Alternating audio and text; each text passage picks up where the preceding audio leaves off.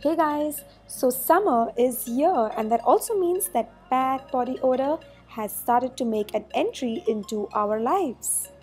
So in this video, I'm going to share with you guys some really easy, super practical tips to mask body odor this season.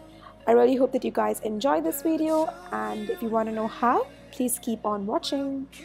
So it all starts in the shower. Make sure you're taking a shower daily, every single day, even twice if needed. And do not skip using a loofah. Make sure to scrub your body with a loofah because that not only gets rid of dry dead skin cells, but it also gets rid of bad body odor. And look for a good fragrant shower gel that leaves a good fragrance all over your body. Next, you absolutely cannot afford to skip a deodorant, but make sure you're applying it on dry armpits because that's when it is effective. Next, spray some body mist all over your skin. It's mild on your skin, refreshing, and leaves a good fragrance on your body. And lastly, invest on a good perfume. In summers, I love going for a perfume that is strong, lingering, and long-lasting. So spray them on your clothes, your pulse points, and also your hair.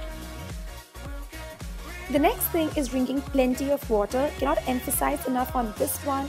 It not only keeps you hydrated during the scorching heat, but also controls body odor.